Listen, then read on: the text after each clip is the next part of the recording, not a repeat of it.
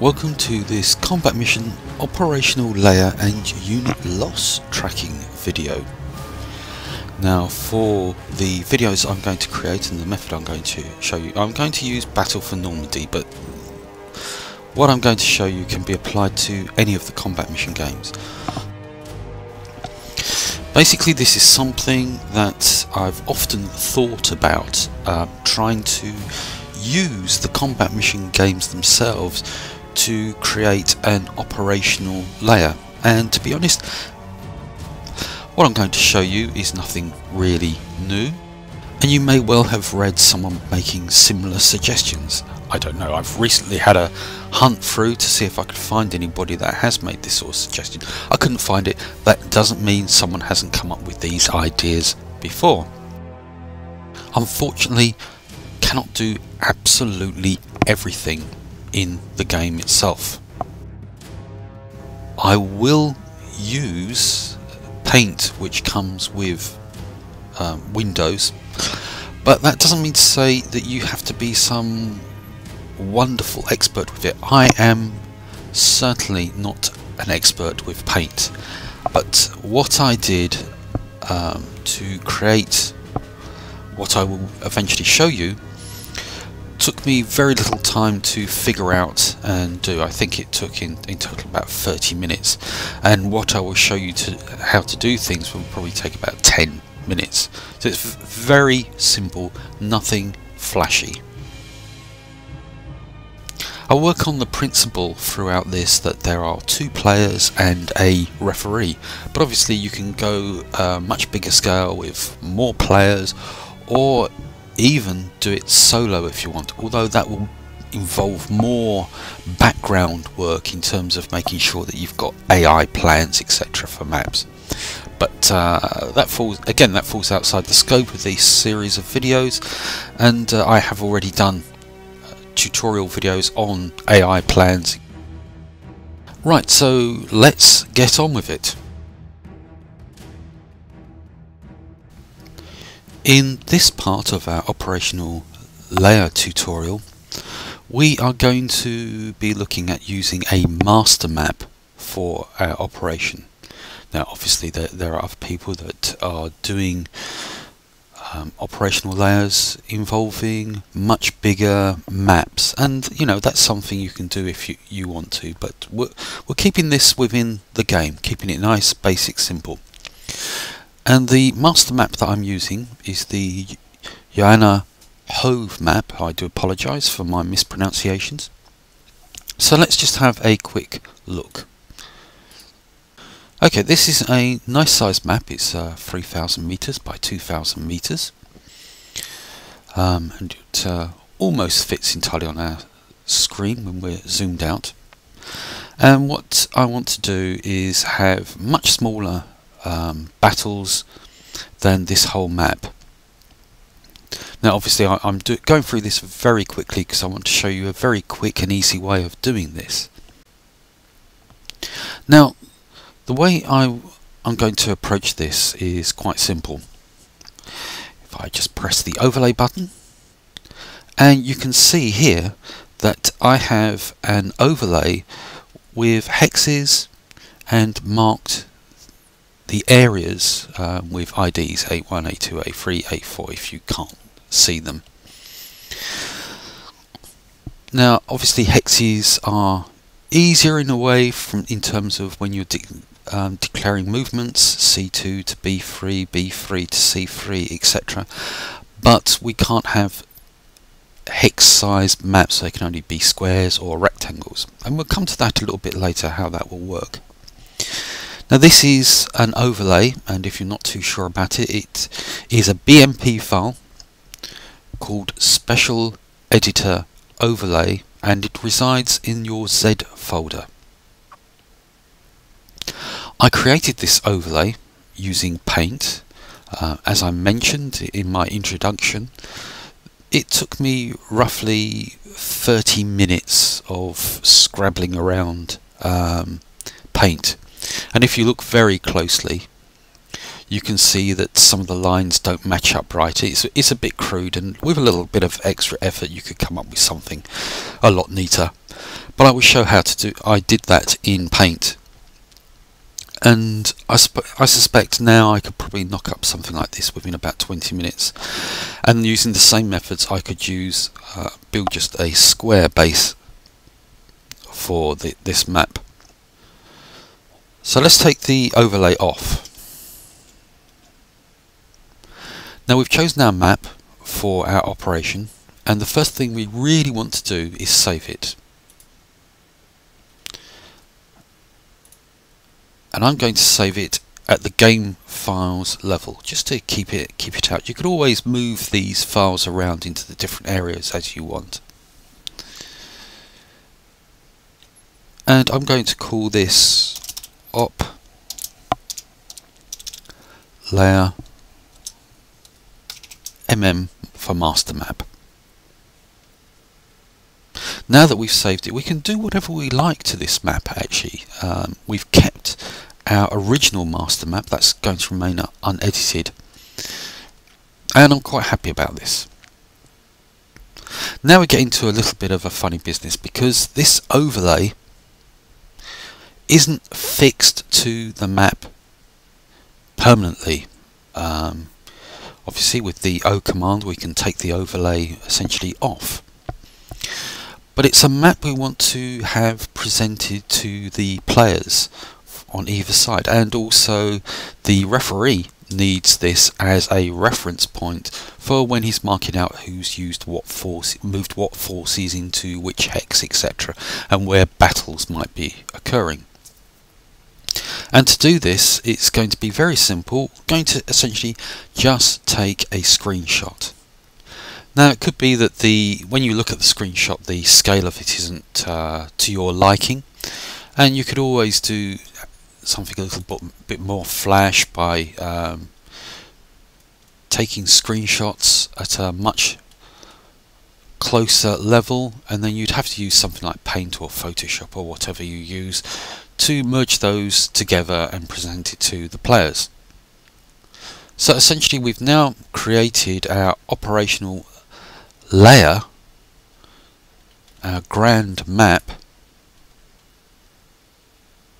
for the fighting to commence on. Now the next thing we need to do is to create the battle maps themselves. And we're going to use the hexes as we've got here as a guide, but as you probably are aware yourselves that there is a slight problem. And let's go with the width, and I hope you can see this. Once we start, and we'll use depth, so I hope you can see this. If I say, okay, I want to do B3 as a map, if I start reducing, you can see the overlay is adjusting with the size of the map, and so B3 area is moving. Now obviously you can use this similar method if you want to stretch these hexes more over the whole map itself. So anyway, how can we get round this? Well, it's quite simple. First of all, we're going to save this. So we're going to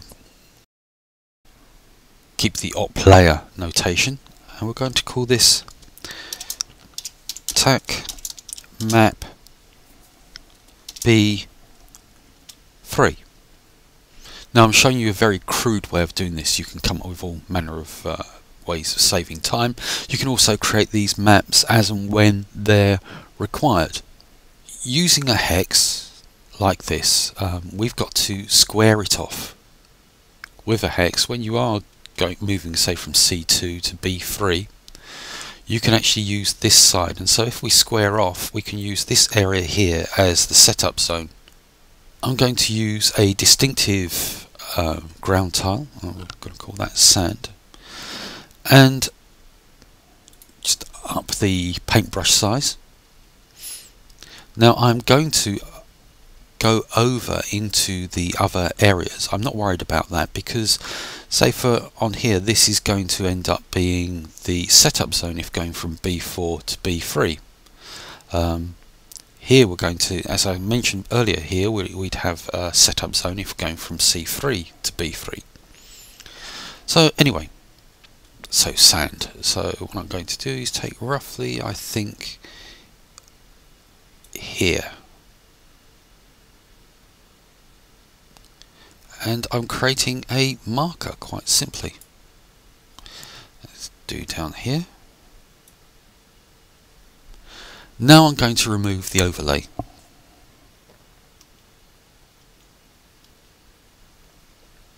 As you can see on here, we've got a rough square, so now I'm going to get rid of the depth.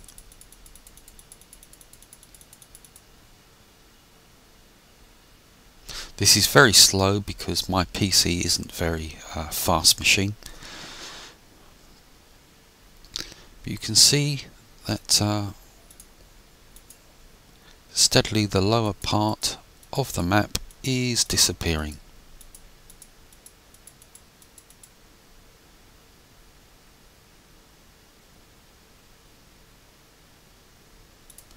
One more, then we'll take it down up, then we'll take it from the top.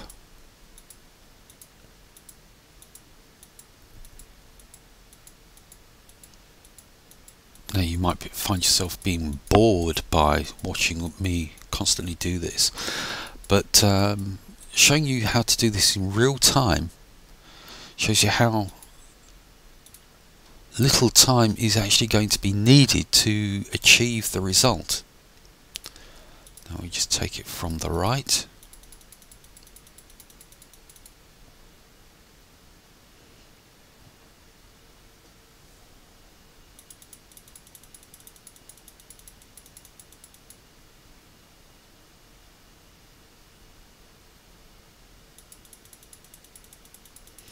As I was saying, you can do this for all of the maps, or the referee might decide to only do this as the battles occur.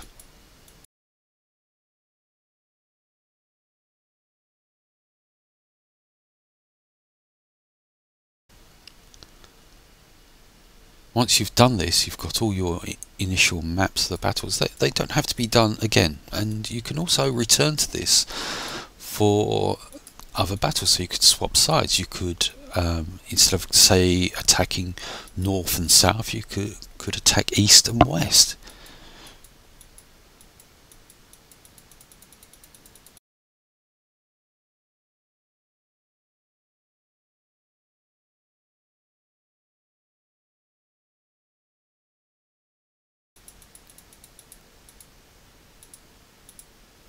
And there we have it. We now have our battle map. 784 width by 944 depth, which is okay. So you just need to be aware of the size of the master map you're using in relation to the overlay you're going to use to get the right sized maps that you want. So now we just hit the save. As you see, OpLayer attack map B3.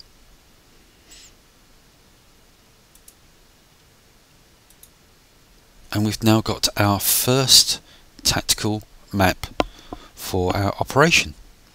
So now I've shown you creating the operational layer using a master map within the game, and then the individual battlefields. Now obviously what rules you have for your operation is down entirely to you. You make it as simple or as complex as you like, whether you have reinforcements, replacements, merging units that are depleted or deleting them, resupply, etc, etc. It's entirely up to you. You just keep it as basic or as complex as you want. And in terms of the maps themselves, you don't have to have a hard and fast, you only have a battle in A1, only in A2. You could, if say A2 is attacking B2 and B2 is attacking A2, you could decide that you'd square off this small area here, and you'd have forward units matching up against each other, which might decide on whether B2 moves into A2 or A2 is allowed to assault B2, etc. As I say, you make it as complex as you want to do it. So here I am in Microsoft Paint, and I'm going to create the area overlay. So first of all, what we want to do is select the shape from here, and I'm going to do the hexagons as I've shown you already. You can obviously choose the rectangle to do the squares or whatever. So let's just do one.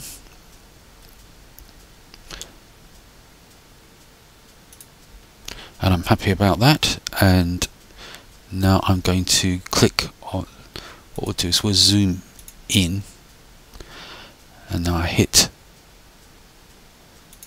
select. It can be a bit difficult for me to get this right because I'm not great. Oh, this looks good, better than the one I did actually.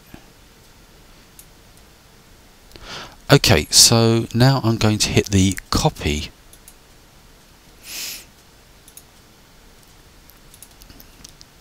Let's come out of this slightly. So now I'm going to do paste. So I just hit the paste, and as you can see, we've got our copy. I take this and whoops.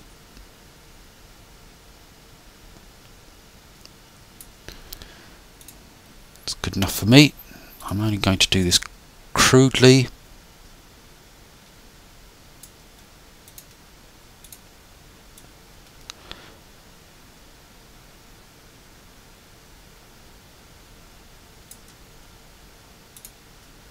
And as you can see, we are building up our overlay.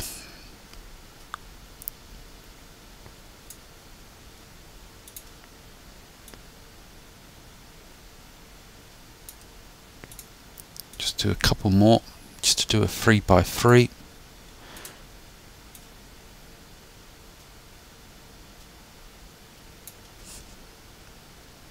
Okay.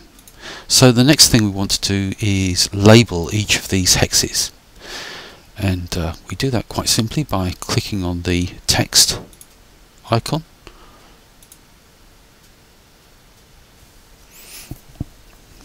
Go A1, pull this into the side a little bit and just move it into position.